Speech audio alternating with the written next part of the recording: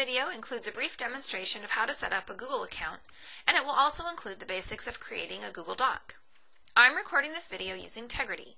Tegrity is a course capture tool, which means during this recording, you will see what is on my computer screen while you hear me talking about it. Right now, you should see a Firefox window open to google.com. Recording videos for your class can help you communicate core course concepts to students. Reviewing the videos before class allows students to prepare for class activities, which is how we're going to use this recording. You'll watch this video individually, and when we meet at the second convening, you'll participate in a group exercise that will help you learn more about how you can use Google Docs to collaborate with colleagues and to engage your students. At the convening, we'll also be showing you how to work with Google Docs using the Collaborations tool in Canvas. What is Google Docs? It's an online word processor that lets you create and format text documents and collaborate with other people in real time. Before you can access Google Docs, you'll need to register for a Google account. You can do so by going to google.com. Let's do that now.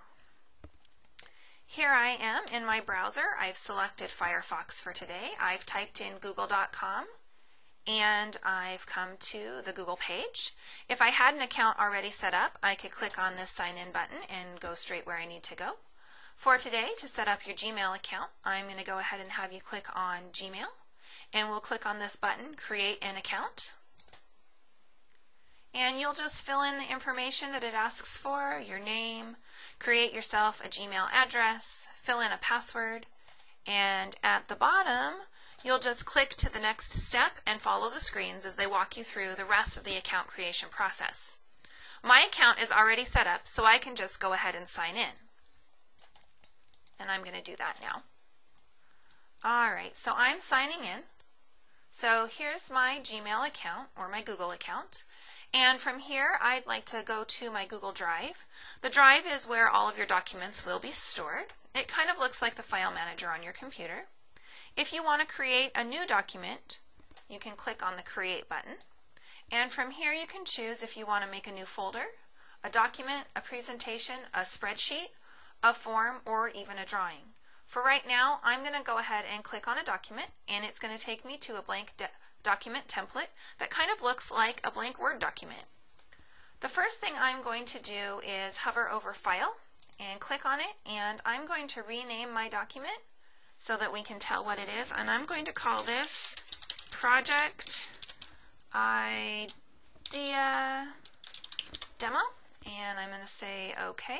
So now you can see that my name has changed up here, and as I type, all my changes are going to be saved in this drive. So I'm going to go ahead and type here. This is a document for Project I-DEA. We can share information using Google Docs. Okay, let's check my spelling. Looks like my typing's not that great today. Okay, so I'll correct that. Okay, so now that I've typed in some words and you can see those, let's look at some of the other things that we can do. I'm going to go ahead and highlight this like we would in a regular Word document. I'm going to make it bold. I'm also going to come over here and make this a lot bigger so that we can see it easier. And I'll pick a different color just for fun. Okay, there we are. This is a document for Project I-DEA. We can share information using Google Docs in blue. Alright, so we can also do some other regular word processing things, like we can center, or right or left justify, depending on what you need. Your document spacing is here. You also have some numbering and some bulleting that you can play with. And there's a print button. There's an undo and a redo button, and you can also paint your format. Let's investigate some of the tools up here. So on File, this is the one where we renamed our document, but we can create a new document from here. We can open an existing document. We can make a copy, and we can do a print preview. We can print. On Edit, we have our undo and redo buttons again. We can copy and paste. From View, you can change how you're going to see your document, whether you want to look at it in print layout or with a ruler, or look for spelling suggestions.